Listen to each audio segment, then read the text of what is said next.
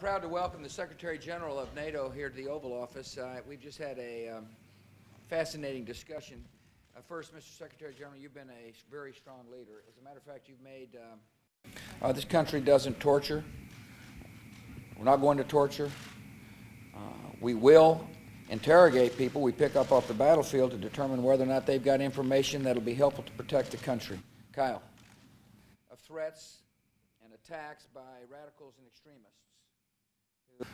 It says to me that we must double our effort to work with the international community to persuade the Iranians that there is only isolation from the world if they continue working forward on such a program. And I've read the speculation about that's what they may be doing, but whether they've doubled it or not, the idea of Iran having a nuclear weapon is unacceptable.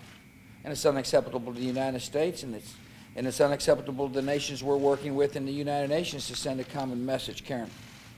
But whether they've doubled it or not. You know what I know, that the real challenge for the future is to help people of moderation and young democracies succeed in the face of threats and attacks by radicals and extremists who do not share our ideology, have kind of a dark vision of the world. And thank you for giving me your time.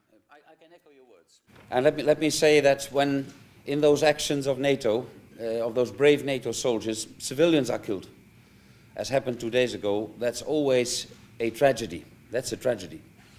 But let me convince you to look at the broader picture. They are against democracy. Girls did not go to school when the Taliban was running Afghanistan. Now they go to school. Now there is a president. Now there is a government.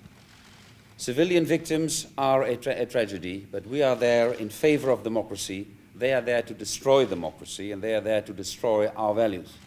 Delivering security in many, many places of the world.